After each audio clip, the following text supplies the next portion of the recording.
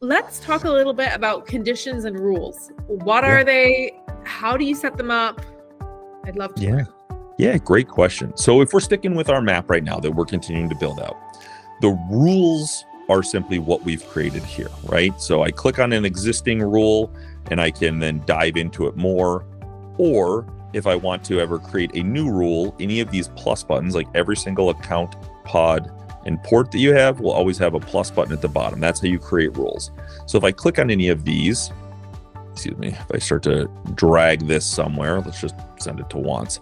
A rule is simply what we've been doing where we can trigger it by incoming funds or trigger by date, right? So and that allows, say it again. So it's an action, like it's basically the automation of from whatever, the account or port or pod.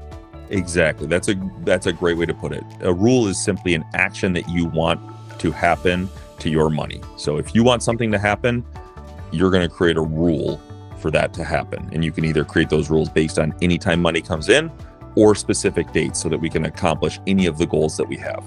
So when it comes to conditions, that's where we have some really interesting opportunities. So I just clicked on the rules that we created from our savings and debt account to transfer those fixed amounts of $50 and $100 to our rainy day and emergency fund. Above each rule or each action, you'll see a conditions tab.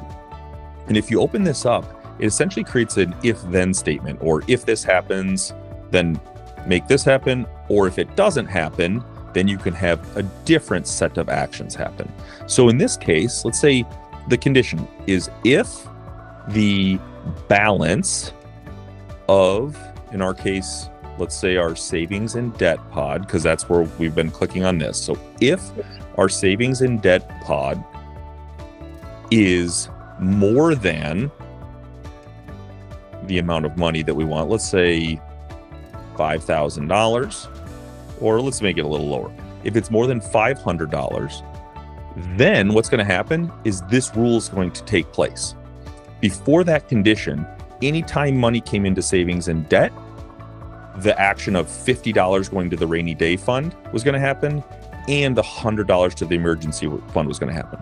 By creating this condition, I now say, I only want those two things to take place, those two rules or actions to take place, if the balance of my savings and debt pod is more than $500. So by saving this, that allows me to maintain a balance of at least $500 in my savings and debt pod so that I can pay the credit card, do whatever I need to do, so I can have a buffer room there. And now anytime money comes in to that pod and it's over $500 as a balance, now that rule is going to set aside $50 to rainy day and $100 to the emergency fund. Again, a great tool so that you're never going in the negative.